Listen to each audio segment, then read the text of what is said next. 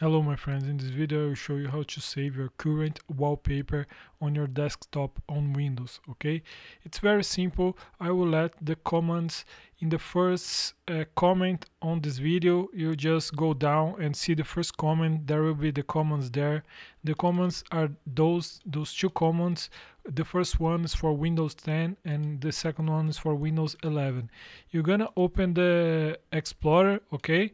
So in Explorer you go in options, and options you go to exhibition modes, and here you will try to deactivate the option. Click here, show files, occult files, hidden files, show hidden files. Okay, you're gonna select this option, you're gonna mark this option, and you're gonna dismark the options hide, do not hide,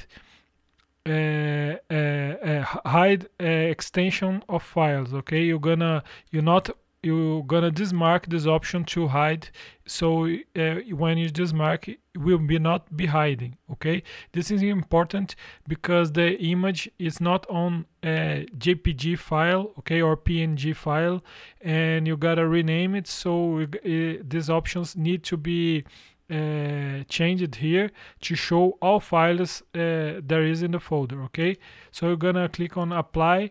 Okay, and the first command is for Windows 10 and the second command is for Windows 11. I'm gonna type here the second command because I use in Windows 11, but you can try if the second one didn't work, you try the first one. Okay, you just go in Explorer and copy and paste here. Okay, the image will be in a file that's not JPG. Okay, in the case it's here transcoded wallpaper.